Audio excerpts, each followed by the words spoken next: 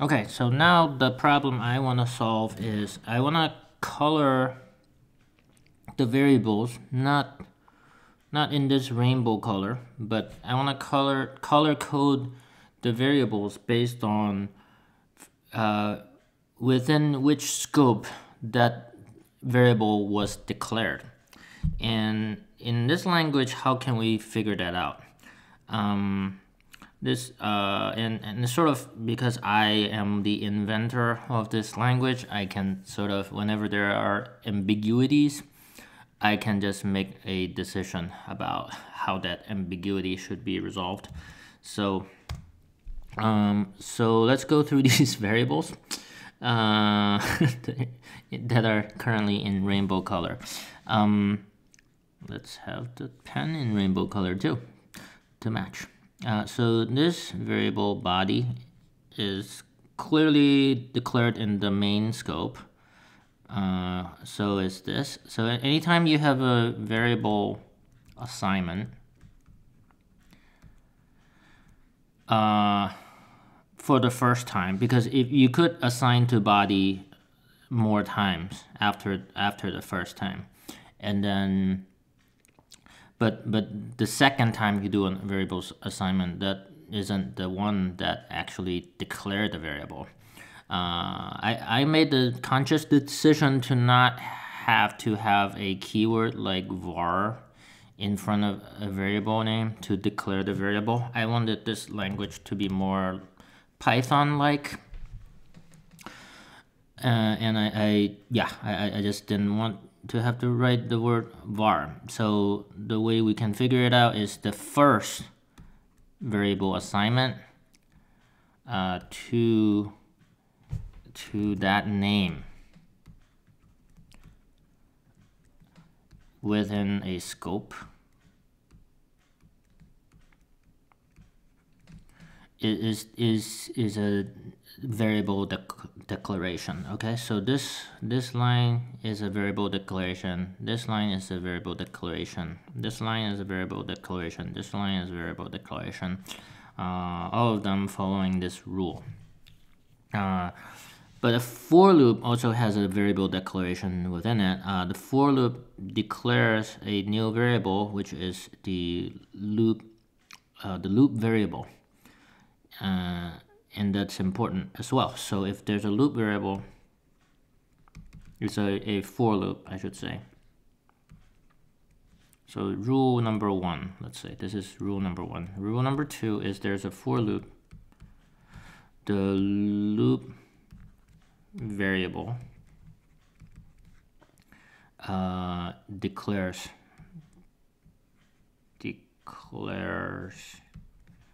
a variable, and then whenever there's a for loop, we declare a scope as well.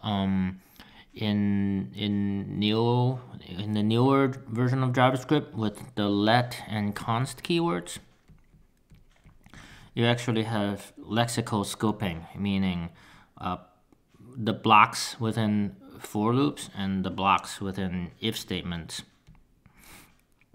can create a new scope within which to place variables.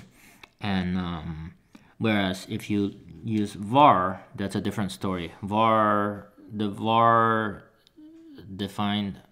variables defined with the var keyword, they sort of get hoisted into the top of the function. So they always have function scope. I want to follow the lead of the let and const semantics. So I'm gonna say a for loop creates a new variable scope as well as an if statement. And in my programming language, both of those things, including functions too, both of those things have a code block within them. So a for loop has a body, which is an AST node of type code block. So this is a start of a code block. This is a start of a code block. For an if statement, the same deal. That's a start of a code block. Even with a function definition, that's a start of a code block too. So I can actually use that in a uniform way, and maybe that can help me. Let's see. But within this code block, so that's started by this for loop, we have another variable definition. So that definition, that variable now is declared within this for loops scope instead of within the main function's scope, and that's notable difference there, and we want to represent that. So the I and the row should be colored a different color than the body and table, and black back row and white back row. And then so maybe this is red and this is magenta or something. And then we have a nested for loop which creates yet another scope. So the J should be colored yet a different color. This should be the third color, and then the cell is a variable assignment within the for loop. So that's also within this scope of this for loop. And so is char. Char is also a new variable encountered, and it's the first appearance of char is within the scope of this inner for loop, so it should be inside that scope. Okay. What about ambiguities? Let's talk about ambiguities. So what if I had this I, which is supposed to be inside this scope, but I already had an I out here. Let's say I had I equals 1 in the body of the main function, but I am also declaring an I with this for loop. What should we do about that? My plan is actually to not allow that, to just entirely disallow shadowed variable names. So disallow variable shadowing, that's what it's called. Both from the scope perspective and from the nested function scope perspective. So what I'm also saying is when I have a nested function and it's declaring its parameter list, this parameter, that parameter name that isn't not allowed to be the same variable name as one of the variables that are declared on the outside, in the outside scope. Okay, so I'm planning to just completely disallow that, but in the case of when it does happen, what am I gonna do? Maybe I might just throw an error for now and not worry about it. That's what I'm thinking. Yeah, so what I'm thinking right now is in my traversal, I actually need to I should find the variables that are declared in this current scope. So like I need to loop through to find these variables that are in the current scope. And then I need to recurse down to AST nodes that are nested and have their own scope. So maybe I can find that by seeing the code blocks that are nested within me. And then I actually need to pass in the set of variables that are declared here.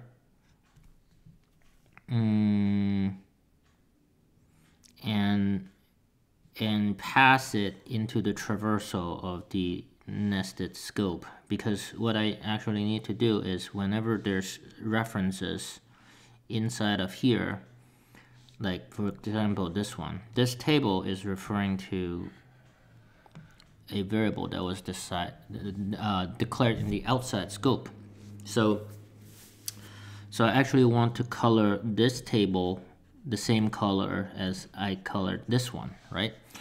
So I think I need to actually collect the variables that are declared on the outside first, and then pass it in to the traversal that is going through the inner scope to allow this to be recognized as a variable that's being declared on the outside and treated as such. So that's what I'm thinking, and that's going to be somewhat tricky, but let's try it. Part of the reason why I'm doing these longer form videos is I actually think there's a lot of value to showing people the process of discovery, and that's what I'm doing right now, because I actually for this problem I actually have not solved it before, whereas in the other videos I've created, most of the cases I had already solved that problem before, and I'm just recoding the solution that I had in mind while being recorded. But in this case, I actually have not solved this problem before, and I might run into a lot of trouble as we go. But let's see. Okay, so this is the code I had, I have currently, that colors these variable names in rainbow color. But what I'm gonna do, so this traverse function is gonna start top down in the node and loop through all of the nodes inside this AST tree. And what do I want to do here? I think what I want to do is kind of go through, perhaps if it were a code block or a program node, because a program node and code block can kind of be treated as the same thing. I think what I might do here is to use the same skeleton. And let me think. Okay, I'm gonna try to make it easier for myself by doing a little bit at a time. So I think the first thing I'm gonna do is just go into the body of the main function and just collect. Oh, in order to do that though, I will need to already have traversed down to the function definition level in order to have done that, I believe. So maybe what I do is start working in here. And yeah, let me try that. I'm still gonna collect the variable names, but I think what I'm not going to do is to drill down to every single statement, because this body contains statement number 1, statement number 2, statement number 3, etc., statement number 4. I think what I'm gonna change it to do is, not for the time being, not to drill down into the statements that have yet another scope within it, such as the for loop, the if statement, and so forth. So I'm gonna be more choosy about which ones I traverse into. Let me try that. I can either do that at the function definition level or the code block level, but the function definition contains a code block within it. So a function definition is this definition, okay? And within it is actually a code block that starts with this open bracket, okay? So I think I'm actually going to try to do this at the code block level. That's this thing that starts here. And yeah, and it's already iterating through each statement within the code block.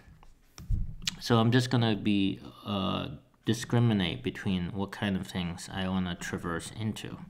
So I want to not traverse into the for loop in this scenario. So if the child node type is not a for loop, I think I want to not do it for other things that have scope in them as well, such as the if statement and the while loops. So if it's not a for loop and it's not a while loop and it's not an if statement, I think, let me see. I don't have a while loop in this program. Okay, let me, this shows me all the possible AST node types. I just want to make sure I get the spelling correct. So this is while loop, and I have if statement. So I want to exclude these 3 node types from traversal. So if it's not one of those 3, then I do want to traverse and collect the results. And I think if I did this, then yeah, then I only are coloring the ones outside of the for loop. So okay, this is going well so far. So the point is, all of these I want to color one color, but the stuff that are declared, the variables that are declared within this for loop, I want to color it a different color. How can I discriminate that? Perhaps I sort of need this color coding scheme, I believe, and maybe what I'll do is make an array of colors. Those are these. I'll just make a global constant available. I'll call this maybe color code.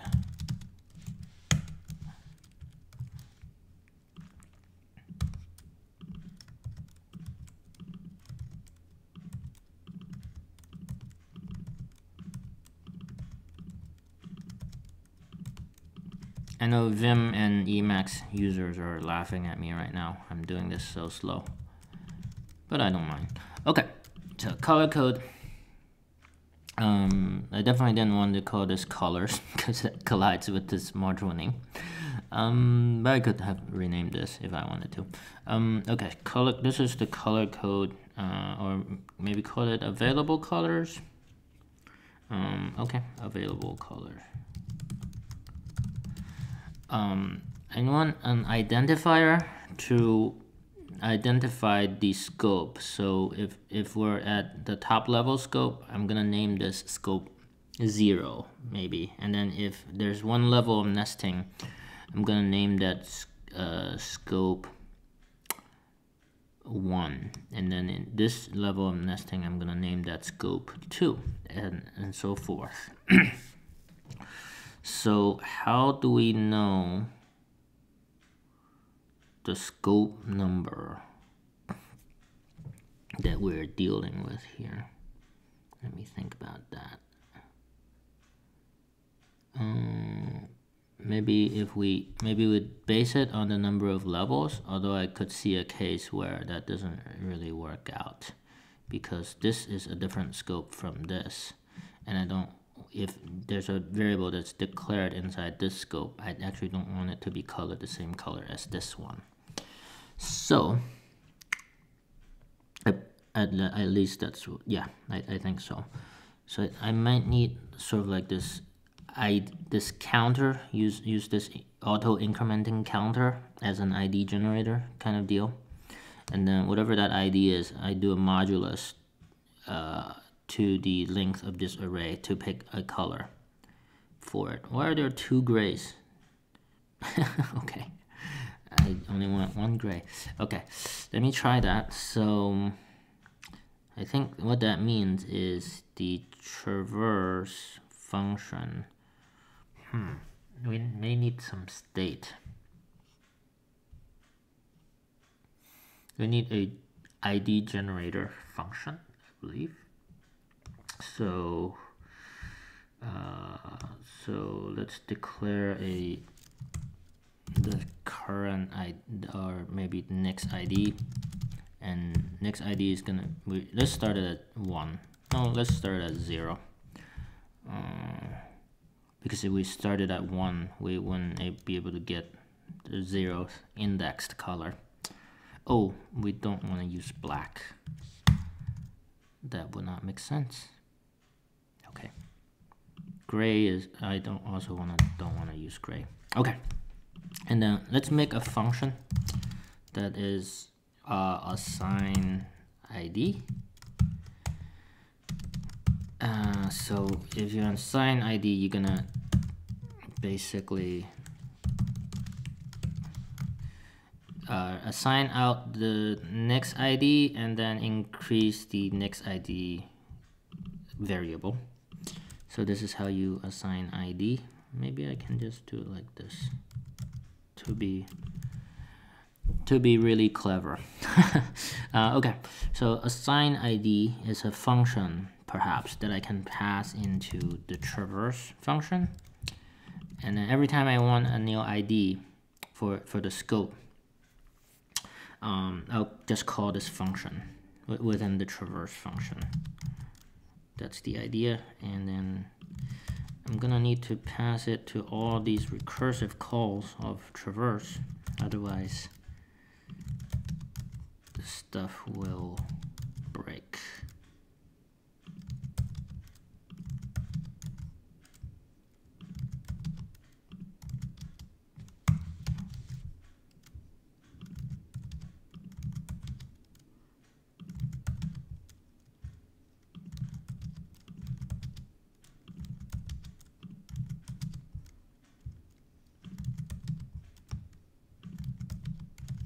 Okay. So right now I'm thinking every time I push a result, instead of only pushing the variable name, I'm also gonna push the associated ID. But I have to call this guy before I can get an ID. And I sort of also have to pass in the current ID as well, in addition to this assign ID function. That is kind of annoying because we're getting more and more parameters now. Maybe I can cheat a little bit by moving this traverse function inside this main function so that I don't have to pass the assigned ID in. So yeah, I think I'm gonna do that. So I'm gonna undo what I just did. And I said cheat, but maybe that shouldn't really be considered cheating so much. Well, I don't know. You be the judge. So I'm gonna move this traverse function into the body of the main function, just so that we can access this assign ID function without having to pass it in as a parameter, because I want to reduce the size of this parameter list. But what I do need now is to, instead of passing in the assign ID, I want to pass in the scope ID, the current scope ID, which is going to be, the first time we're going to call assign ID to assign the very first scope ID. I think so. And then, so this is the scope ID. And yeah, for now, we'll pass the same scope ID into the traversal, but there will very soon be cases where that's not the exact value we want to pass in, because we want to change the scope at different points in time. But let's see what happens if we did this.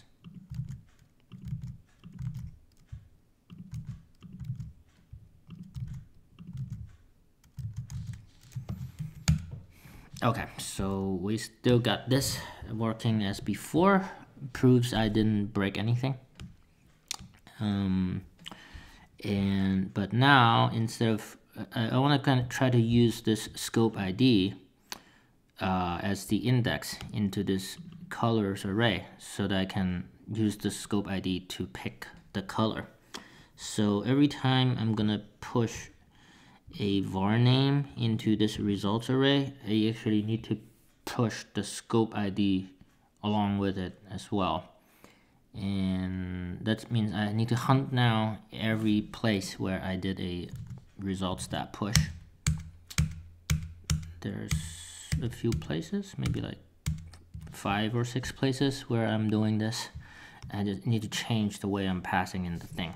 So I think what I'm gonna do is say node, or maybe identifier, or should I call this identifier or the node? I don't know. I'll call it node because later on I might want to change which node we're talking about actually.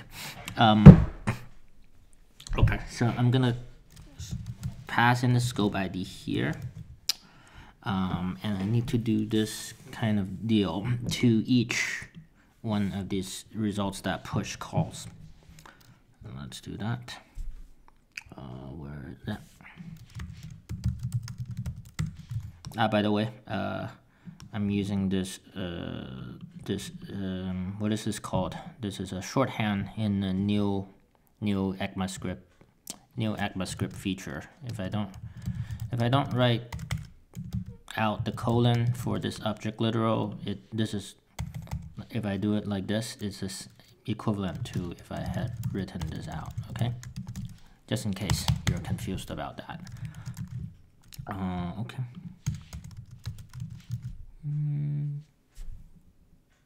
So I'm just looking for all the places where I have results that push, and I'm gonna switch it over to this new scheme.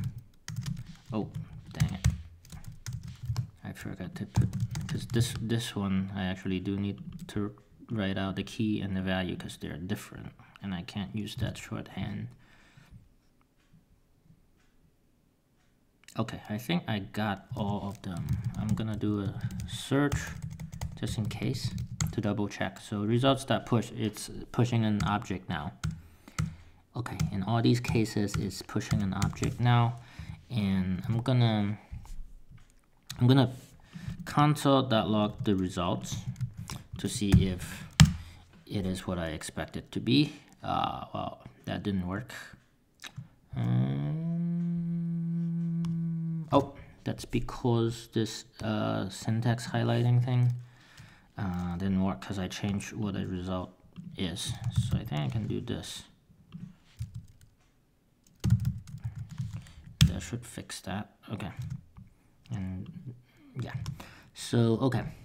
This is looking good to me. Each node has a scope ID. Even though they're all 0 at the moment, I can change that very easily now. Okay. So what I'm gonna do is instead of doing rainbow color, I'm gonna base the color on the scope ID.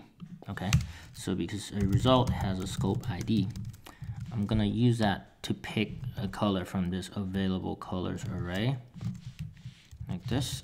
I'll do a modulus just in case we run out of colors. We'll loop back to the beginning of the array. Okay, so they'll get one of these color names, but the color name is actually each of the available colors is actually a valid method name of the colors module. So I can just plug it in just like that. That might look funky to you, making a method call using this index operator, but that actually works. If you want to put a method name inside of a variable and call a method like that, that's how you do it. So I'm gonna hope this works, and also I'm gonna print out the new code as a result of that. And we get red because the first color is, or the 0th color is red. So now what I want to do is get a nested scope to sort of generate a new scope ID so that we can color it another color. When should that happen? Let me think. I think what I'm gonna do is do yet another traversal. Yes. So I'm gonna traverse the statement in this scope once for the ones that aren't block level code elements to collect the variables on the outside, and I'll do a second traversal for the ones that are block level. So if it's a for loop, or it's a while loop, or if it's if statement. Then I want to traverse now, but also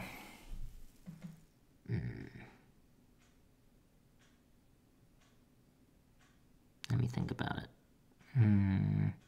I guess from the perspective of the nested things, they just want a new ID assigned to them, and I think I can just call the assign ID function here. Call this new scope ID, and they should get a new scope ID. Let me try this. This might work. Oh my god, that's amazing. Wow, that totally worked. Let me just double check that.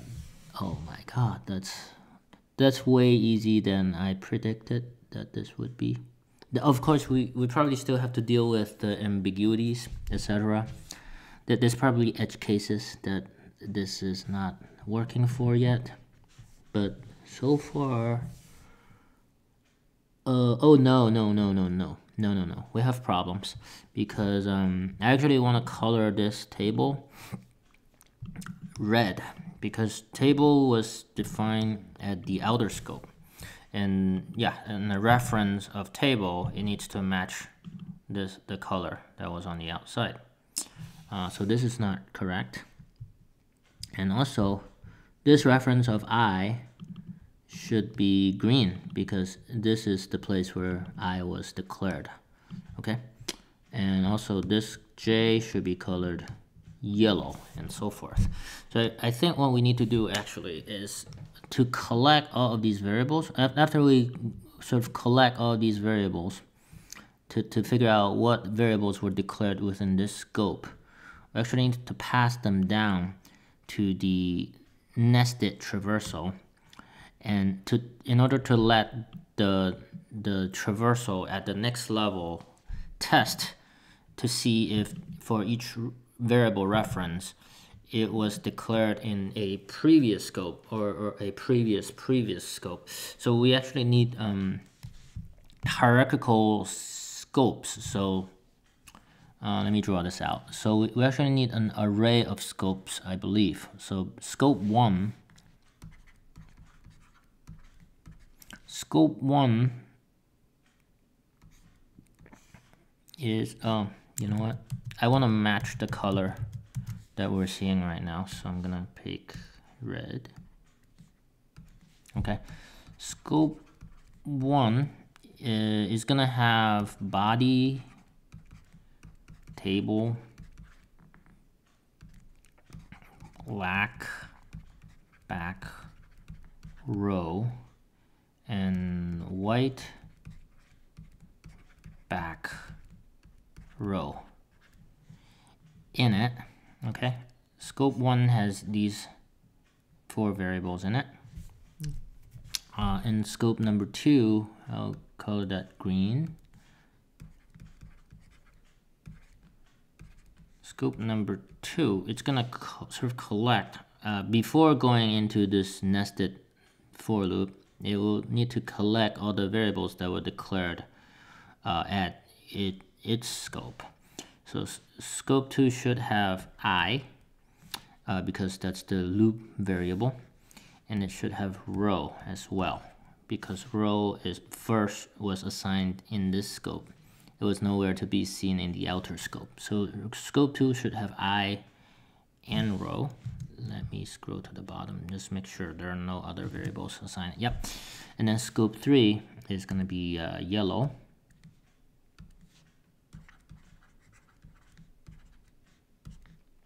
Scope 3 is yellow and it declares J. Cell. Char. I don't think I see anything else. Yep, and then yeah, and so forth. I'm not gonna do everything, but a lot of these scopes don't actually declare new variables. So perhaps we don't even need to assign a new scope ID for the scopes that don't assign new variables. Okay, so these are although I know that this little function here, it does, namely event is a new variable, but let's not do that one for now. Okay, so these are the scopes, and what I'm saying is at the first level traversal, it's gonna need to collect all these variables that are declared within its scope. It's gonna pass them down, actually. We're gonna, no, that's not what I want. Okay, we're gonna grab these variables, put in a bag, either an array or a dictionary. It's gonna pass them down to the next level traversal, so that the next level traversal, when it sees a reference like table, it can see and can look up this bag and say, is it in the previous level? Was it declared in the previous level? And if it was, actually need to use the scope ID of the previous level to color this variable here. And then the next scope actually needs to do the same thing. At scope number 2, it needs to pass that down to the scope number 3. And actually, we need to pass both of these scopes into scope number 3, because scope number 3, if it's referencing body, it won't find it here, it will find it here. So this actually needs to be an array of these scope objects. And also, I think we need to pass down the scope ID attached to these bag of variables as well. So the scope ID for scope 1 is 0. Maybe I should have just called this 0. This is scope ID 1 and so forth. And then at the third level of traversal, it has to look at whether something is in here, and if it finds here, it actually needs to take this scope ID and use that to color the variable when it's pushing that variable into the results array. Okay, so that's the plan. Let's try to make it happen. That means we need yet another parameter, and I don't think there's a way to avoid this one. For the results, we could, well, I'm gonna leave that one as is. So I'm gonna make another parameter. Let's call this parent scopes.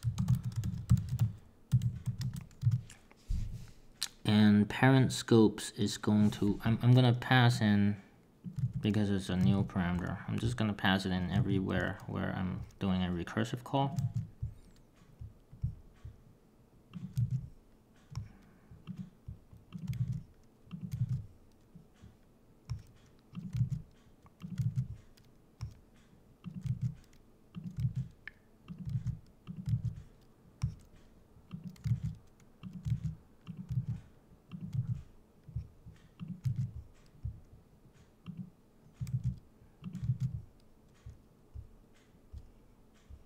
Okay, so we got parent scopes. This should still run, because no, it doesn't, because I need to pass in some whatever that is. Oh, this still runs. Okay, all right. So I introduce a new parameter. By the way, this is what I did there is I think is instructive. I sort of introduce a new parameter without actually making use of it. But just sort of like I introduced the parameter and then retested the program just so that I made sure that step, the introducing of the new parameter, didn't break any of the existing code, that I did that correctly. And yeah, you can use the running of the program to test that. Okay. So now I'm gonna say that this scope, I'm trying to model this layers of scope with an array, and each item in the array is gonna contain a scope ID as well as a bag of variables.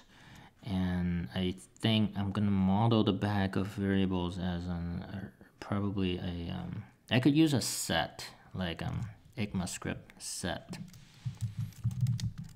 not mdn set. We could use a set for this actually, or we could use a normal object and then just have the key, have the variable name as the key and the value as true, and that would work just the same way. I think I'm gonna stick with the object just to reduce the scope of the information that I'm presenting inside this video. Okay, so what is a scope object? This is gonna be an array of scope objects. And what is a scope object? Scope object looks like it's an object that has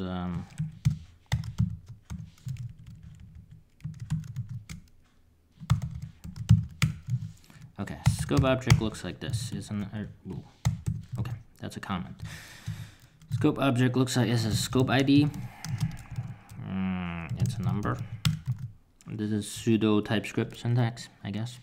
And then the variables, which is like that. You know what? I'm gonna use real values. So maybe the scope ID is 3, and the variables is like body, and just put true as the values. Table true, and I don't know, black back row true, and white back row true. Okay, so this is how I will enter the variables basically, and then if we're doing multiple levels, then this array will get multiple of these scope objects. Okay, yeah, and okay, let's create these scope objects. So I think the place where I would need to create them is when I'm doing this traversal, because it's the child traversal that would need this information. So I'm gonna create the scope. So the scope at this point is the scope ID, which is already here, so I can use this shorthand like this, and then the variables. The variables, I believe,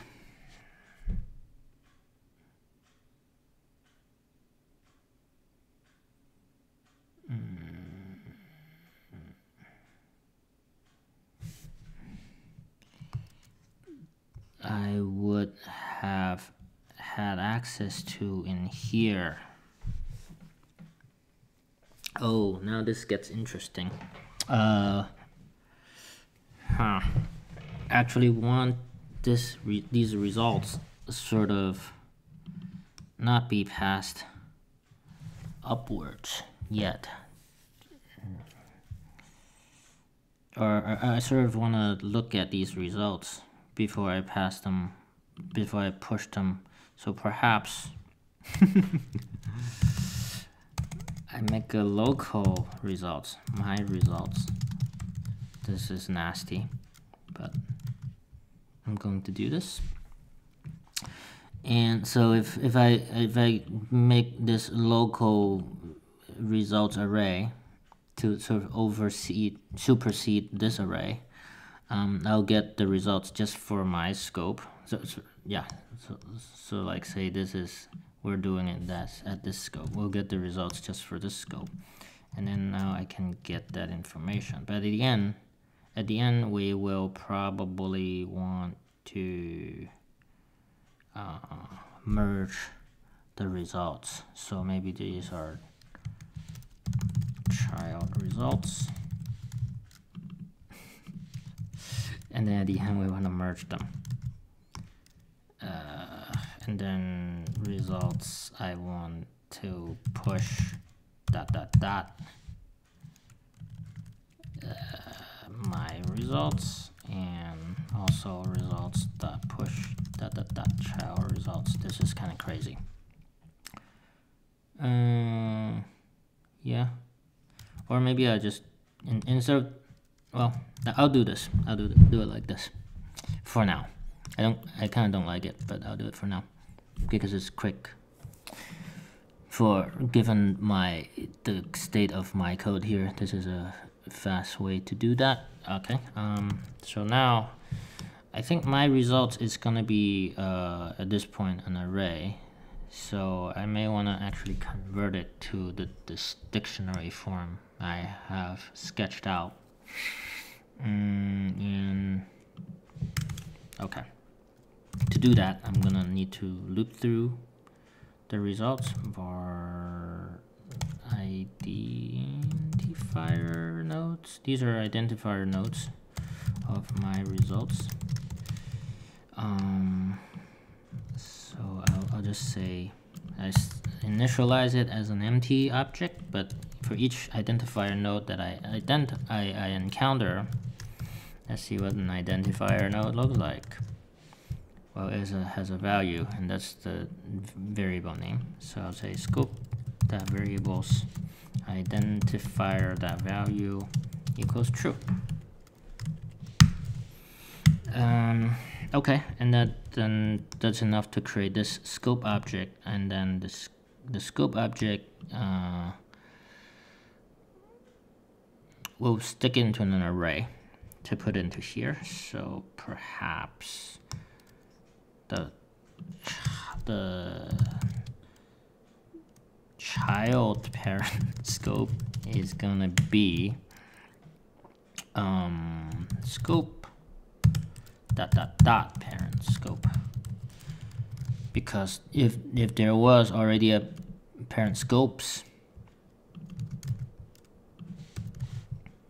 and then that's the thing we put in here as the parent scopes of the next traversal. Yeah, I think so. I'm gonna try it. I don't know if that's gonna work or not. Well, it didn't change anything because we still haven't made use of that new information. But what we might do is just take a look at to see whether this parent scope thing got accumulated.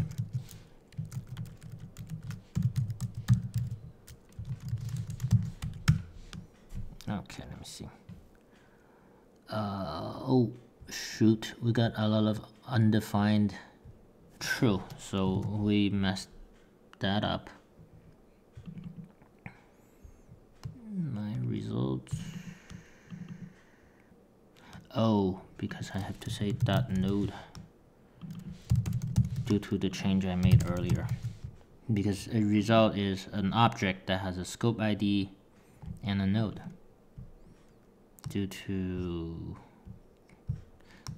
this change I made earlier. So I have to go into the node before the node is an identifier node. So now I believe, yeah, we got these scopes. So at one point the scope was scope 3. We started with scope 0 and it had these 4 variables. That looks right. And then we had scope 1, which had row and table.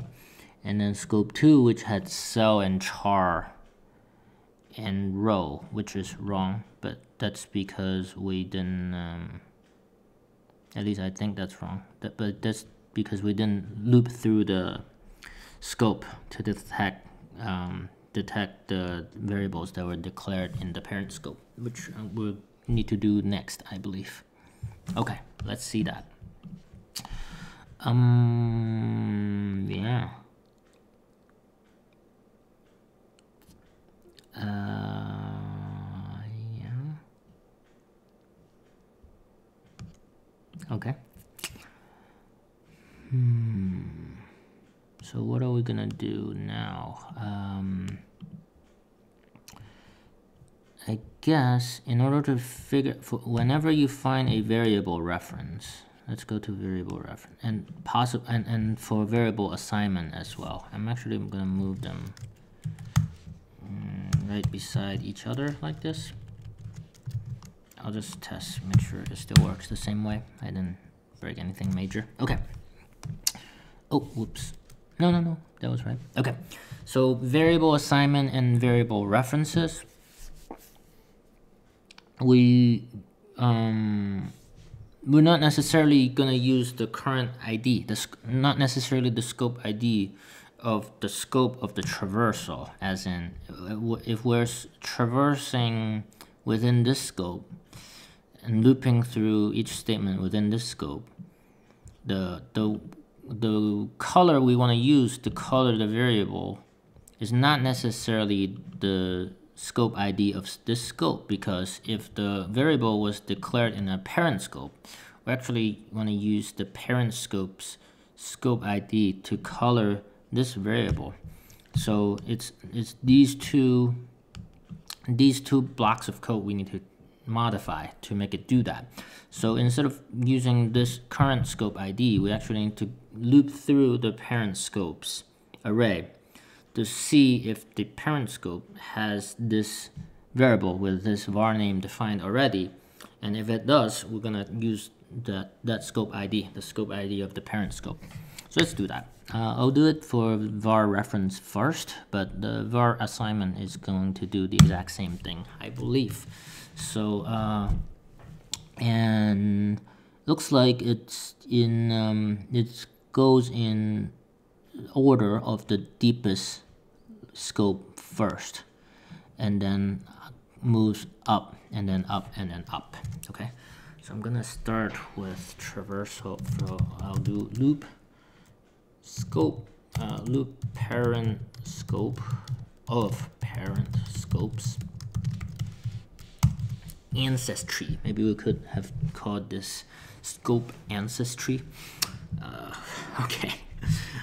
So if, and each parent scope has a scope ID. I'll just write it out so that it's clear.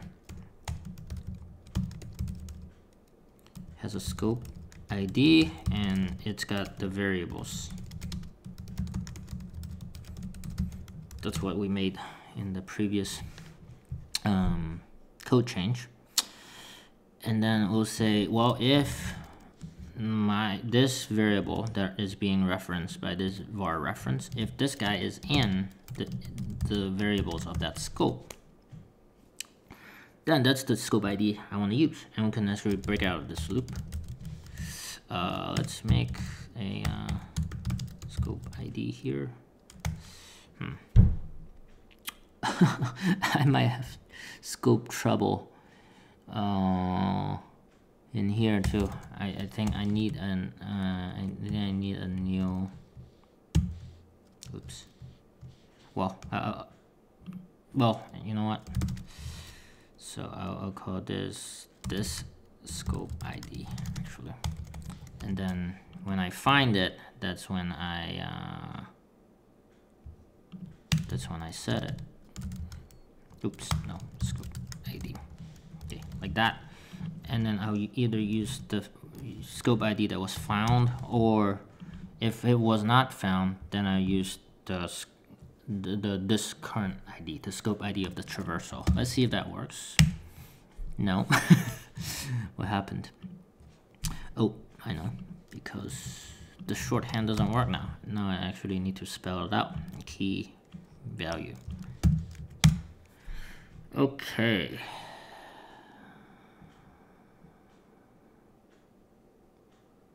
I don't think that worked.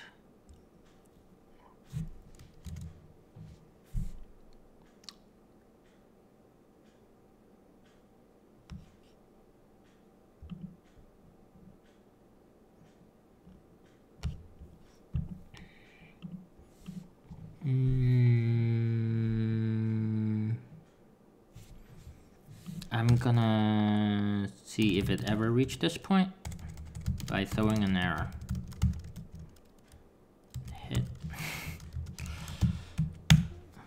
No, it never reached that point. Why not? Let me see. Got variables here. Parent scopes. Did it ever hit this code? It must have.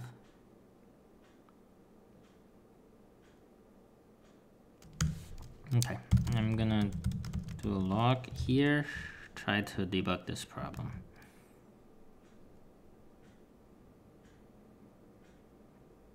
Oh, I'm using the same variable name as up there. I'll call this parent scope ID. Maybe? I don't think that would have caused the problem actually, but just in case. No, that still didn't work. No, I don't think that caused the problem. So, let me see if it went into this for loop.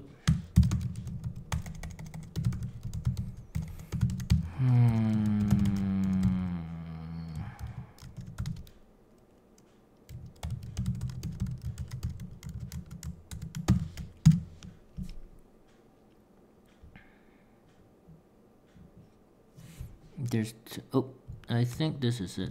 Let me see. I have too many printouts. Let me try to reduce the amount of printout so I can see the things I want to see.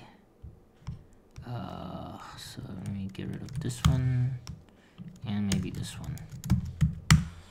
Okay, it did reach those points, it looks like. Let me see. I'm also gonna print out which var reference we encountered.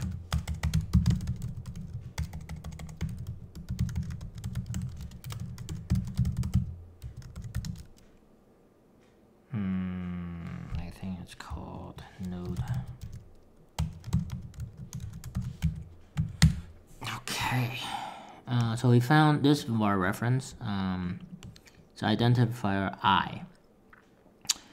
And we're looping through this set of parent scopes here to find I, and it's not been found. I'm find another one that might be more that where we might get a hit here. That reference, and this is on line 39. Let me look at line 39.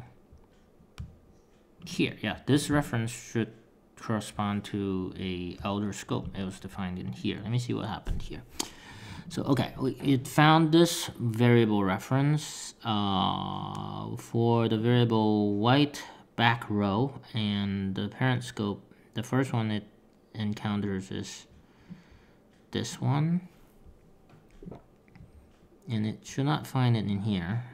Here, the variables, it should not find it here, but it should find it in here. And it should have used scope ID 0. But maybe it didn't work for some reason. And why would that be? It's because I need to do that value. Because var name, yes, I know. Var name is an object, not a string. And it's the string that we want to test against the key of the dictionary. Well, in this case, yeah, that was the mistake here. So I needed to do value. Yeah. Okay, maybe I should make a local variable.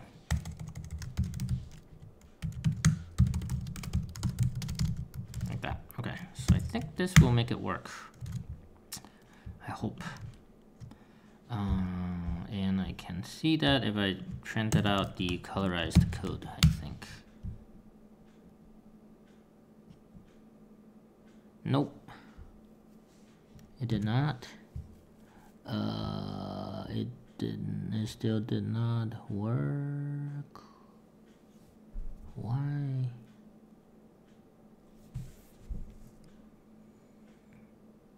Not sure. I'm gonna print out here again. Oh, 0 is falsy, and therefore it would be falsy. It would use this one. Holy crap. Okay, 0 is falsy. Yeah. Okay. And therefore it will not be seen as truthy. It will not be used. It will skip. and default to the scope ID. So that we can't have that. What are we going to do about this?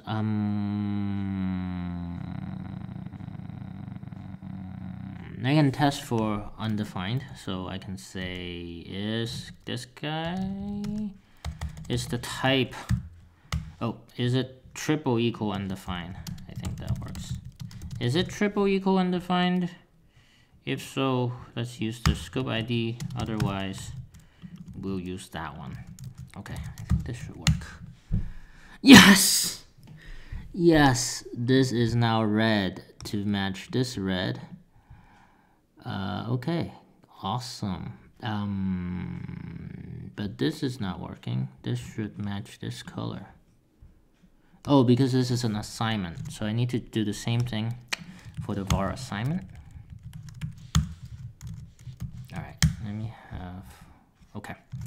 I'll just do the same code here for the var assignment and copy and paste. Copy and paste again.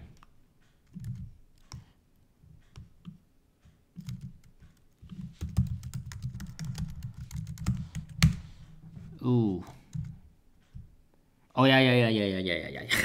So it turns out that this code is in the same scope as this code, so we can't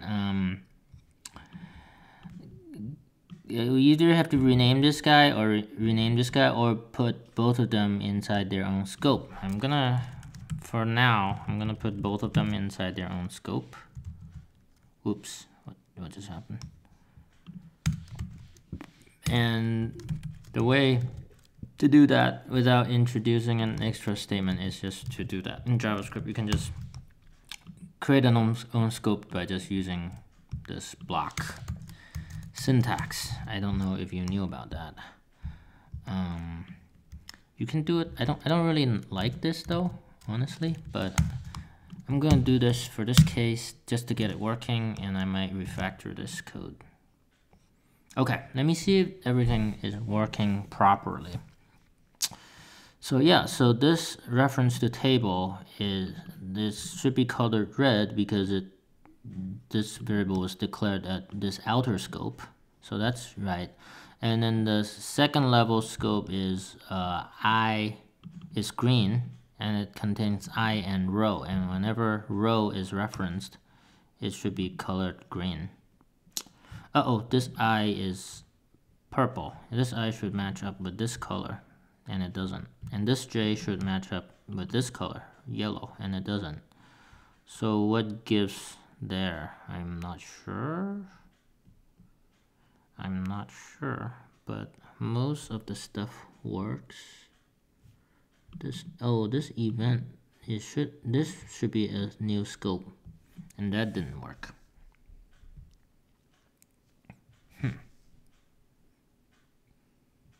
Okay, and this is red also, which doesn't make sense.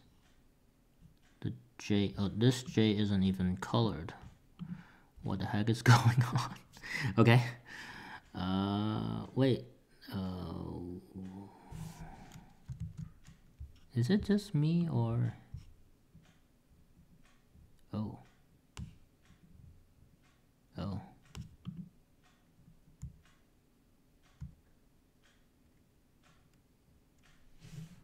Okay. No? Okay. So, alright, there's some bugs in this code, and I'm not sure why, so I'm going to need to investigate. Let me think.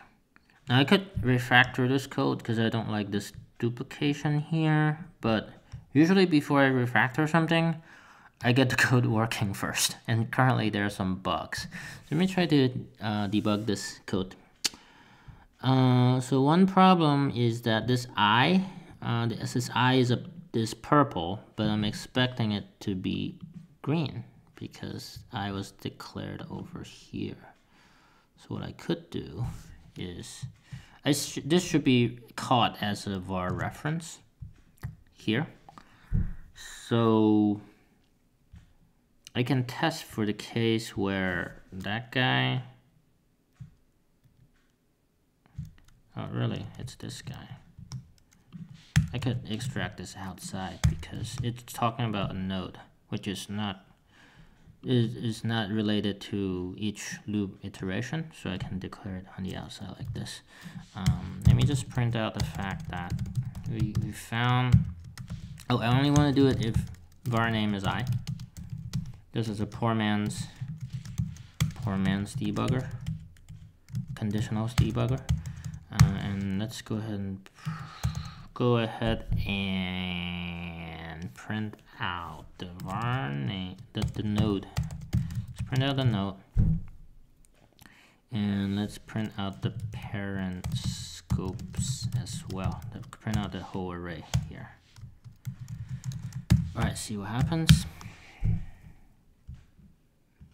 Okay, we did encounter I several times, but the one we care about is actually on line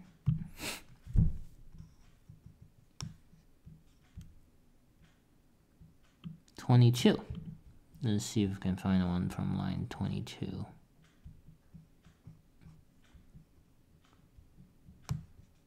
Line 22, perfect. And then the next one is line 29, but we care about the one on line 22. So the variable reference to I on line 22, that's this one. I want to find out why it was colored purple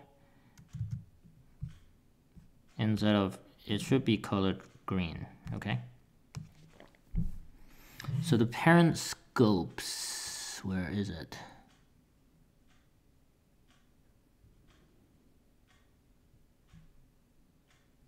Oh, this is the comma. Okay, I did a console.log here. Oh, I printed both of them. So the parent scopes starts at this comma. Oh, it didn't get, it only has one scope instead of multiple. That's a problem. It doesn't have the intermediate scopes. I do not know why. Why would that be? Let me think about that. So the way this should get the scope, sort of. So the problem is the scope array only has one item in it, I think.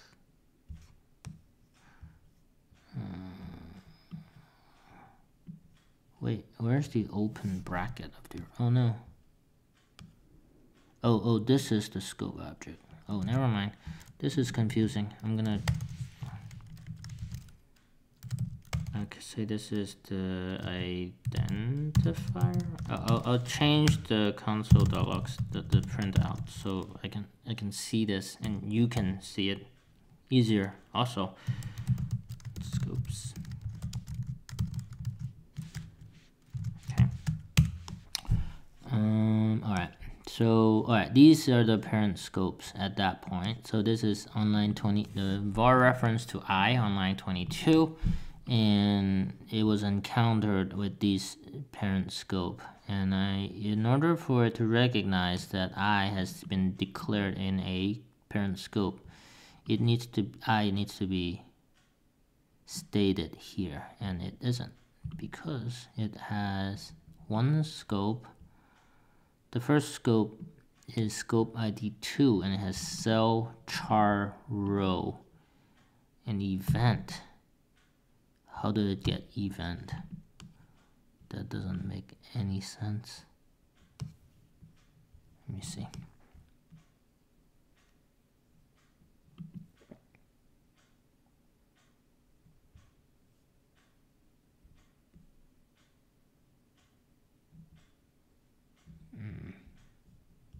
The only place I see event is here. I haven't written any code to deal with. Well, I'm not sure why event is showing up here. Have no clue, actually.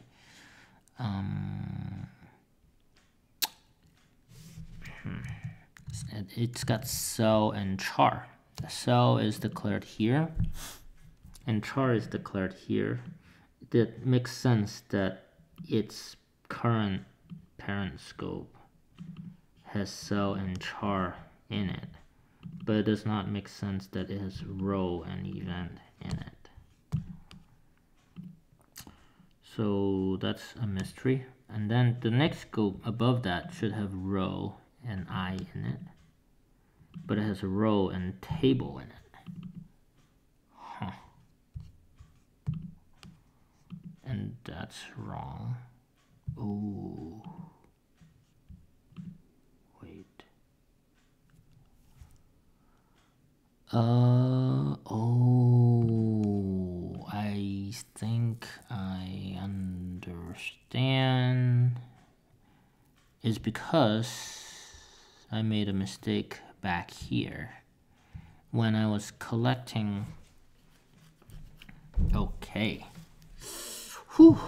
All right.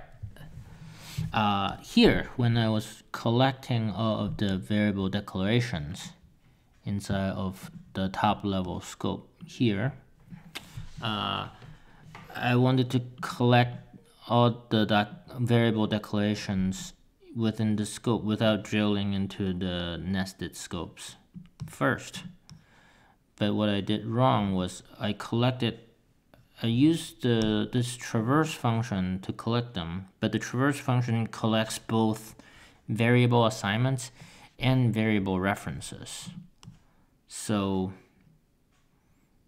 and I actually don't want variable references, so it collected table because for this middle scope here, because table is a variable reference, but I actually do not want the variable references in there. And I'm pretty sure that's the cause for the mistake. And ouch, okay. So in order to fix this, I need either a separate traversal function that can grab me just the variable assignments and not the variable references. Or I sort of modify this function to have a mode to tell me whether to just get the variable references or just the variable assignments. I think I'm going to make a copy and modify it. Okay, and you might be thinking that is insane,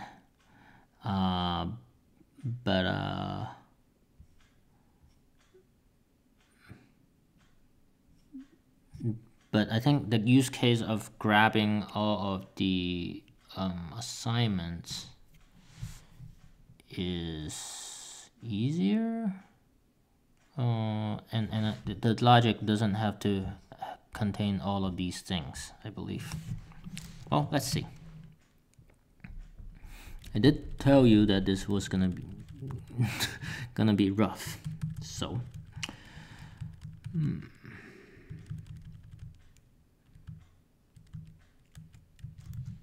So traversal, perhaps I call this guy traversal traverse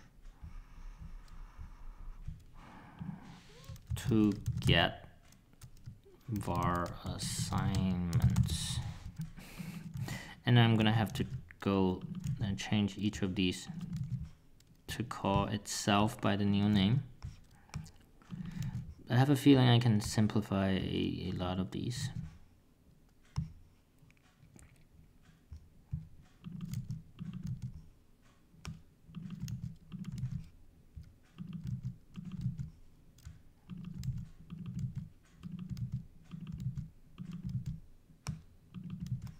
Okay. Oh, one more. Okay, that was insane. Okay, so I basically made a copy of that recursive function, just so that I can make a tweak in it. And that tweak I want to make is that I actually don't want to collect the variable references. I just want to collect the variable assignments. And I actually think there's a lot more simplifications I can make in this function, because there's a whole bunch of stuff I believe that I no longer need for the case of just grabbing the variable assignments. However, I'm not gonna do that yet because I'm impatient. I am impatient, and what I'm gonna do is try to fix this problem. In a way, it's not necessarily impatience, it's just that I have a, we're still in a phase of debugging, and I have a hunch about what the bug is, and I'm working to verify that hunch, my hypothesis, so to speak. So where was the code that I was looking at changing? It's this one. It's this one. This one where, again, I want to iterate through all of the statements that are not for loops, while loops, and if statements. And for that matter,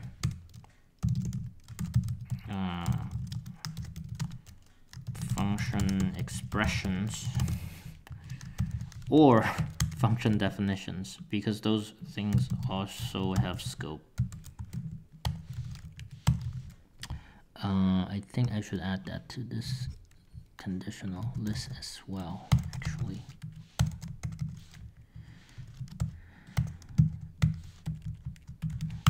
Okay, so I have a hunch that this is gonna fix the problem for me. Let's hope so. Oh, whoops. Syntax error. I have this extra and. Okay, let's see if that fixed it for me.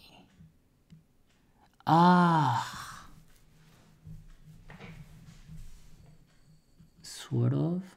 No, it didn't totally fix it for me. Dang. Okay. Let me think. It colored this red. Okay. Alright, I'm gonna go back to the drawing board and keep debugging. I want to base it on the bugs, the specific bugs I'm seeing. And, okay. So this I should not be colored red. So I want to figure out why it's currently being colored red. So again, I'm gonna go to, well, I still have that statement that says if it's I here, print it out. So let me see. But this time I want the for loop statement. Oh, that's not variable reference though. This is part of a for loop statement, not a variable reference. So whatever, okay. So I think that means I need to, whatever code I added to, for the variable references to look up the scope, I have to do it for the for loops loop variable as well, because that's not treated as a variable reference. It's treated as a variable assignment, in fact.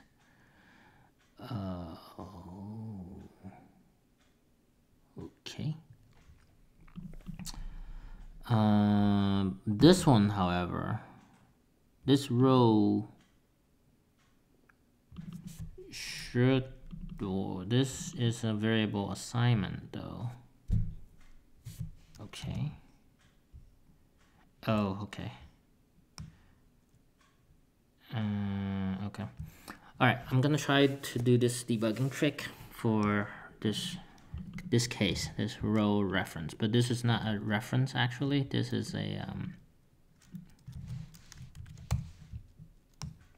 this is actually a variable assignment.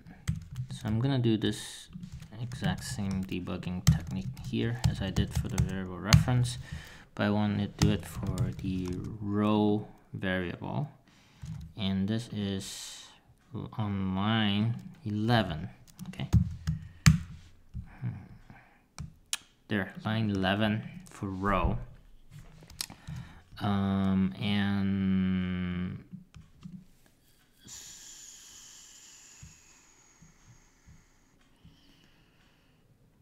And the parent scopes is, it does have row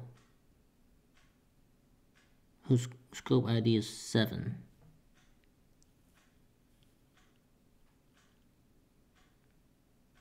So I found the scope ID of 7. Did it? Wait.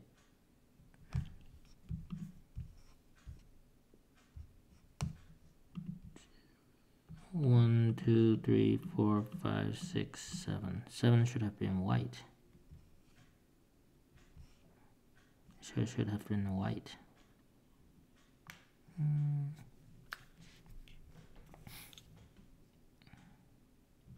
So should have found.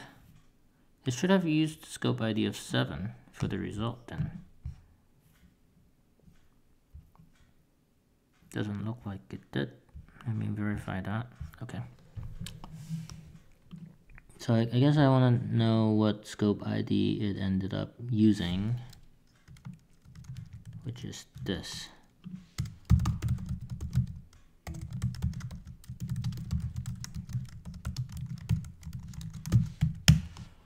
Okay, so for this particular variable assignment, it used scope ID 7. It did use 7. Ooh, shoot. The scope IDs increased a lot, which means it must have looped through what? Wait, 7 wraps around, doesn't it?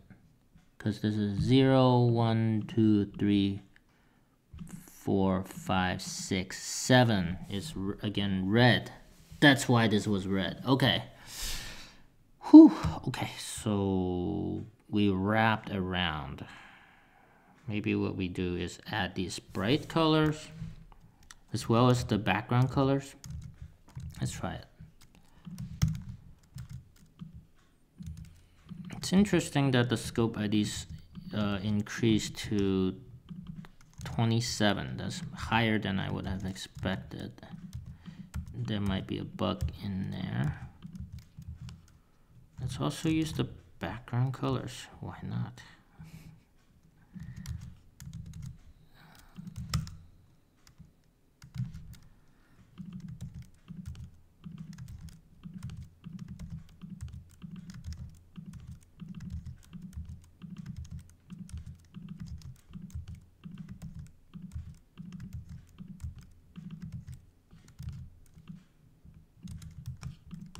Alright, now I'll run it. There we go. Oh yeah, you can see this is lighter red than that shade. I'm just actually gonna put the background colors in front of the bright colors to get an even bigger contrast. If I can do it right.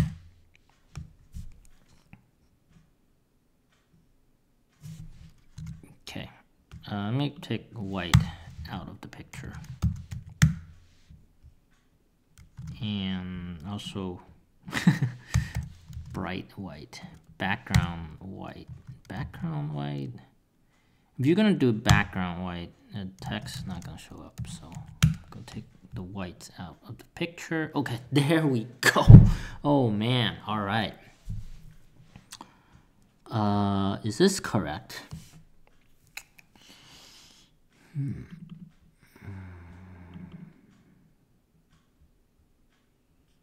Yes, this row was defined here, and this cell is the cell char, and this J is still not correct though. The J should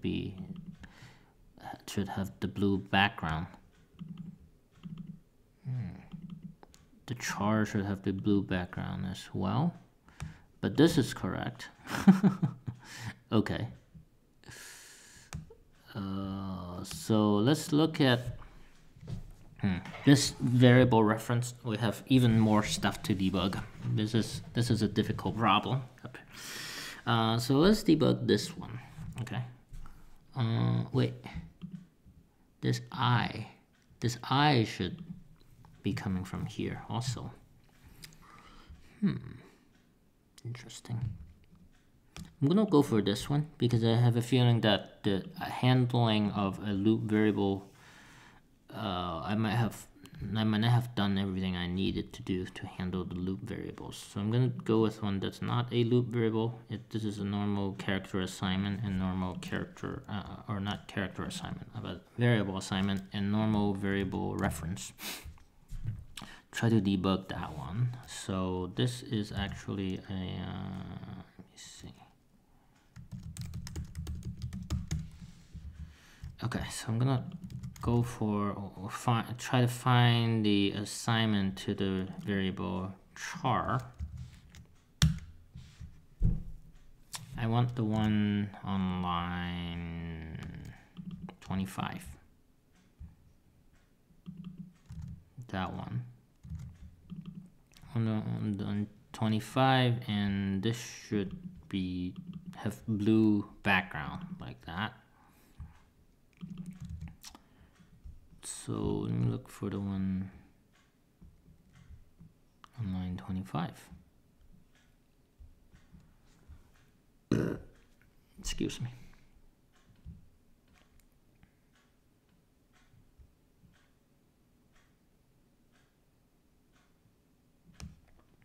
It's this one. Okay.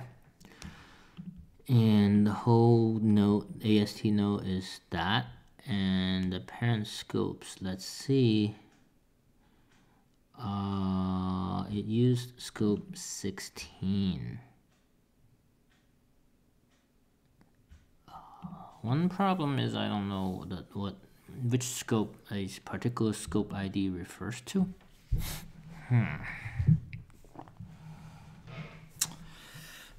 Perhaps what we could do though is to color the brackets. Color the brackets with that scope ID.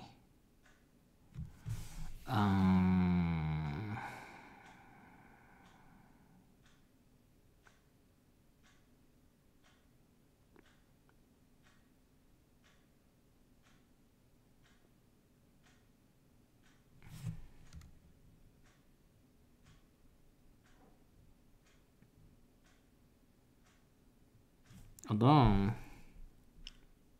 wait.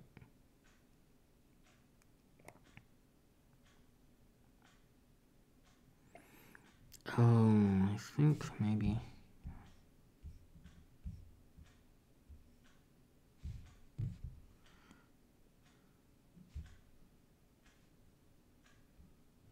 Char is declared in multiple scopes. Okay, I think I get it. So it put char in the immediate scope. Okay, here.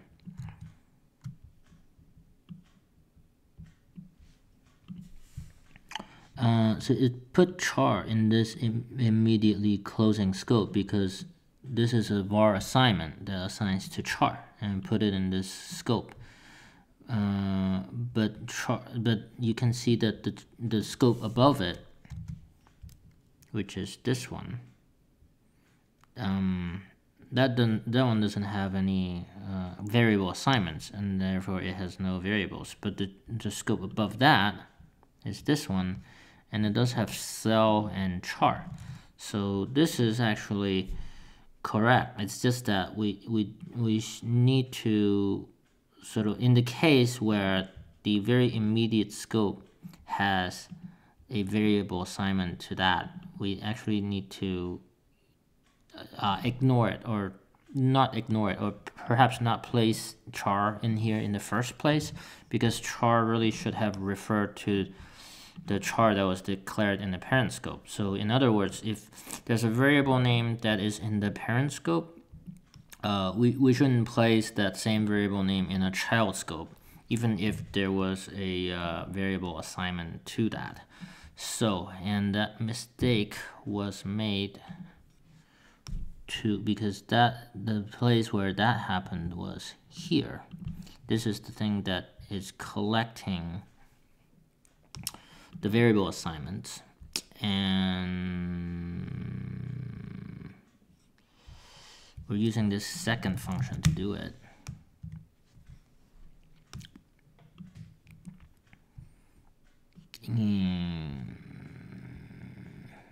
Here is the place that does it, and we should actually not push the result in the case we find a match in the parent scope. So that's very, very interesting. So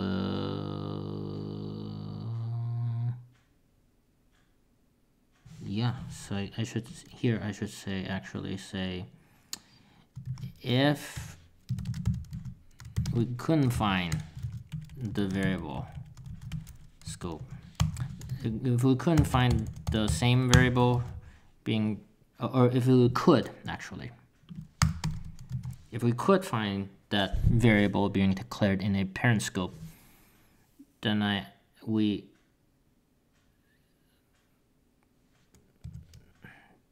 then if we could find it, we don't want to push. So if we could not find it, it would have been undefined. Then we do want to push. Okay. If it, so which means we don't. Okay.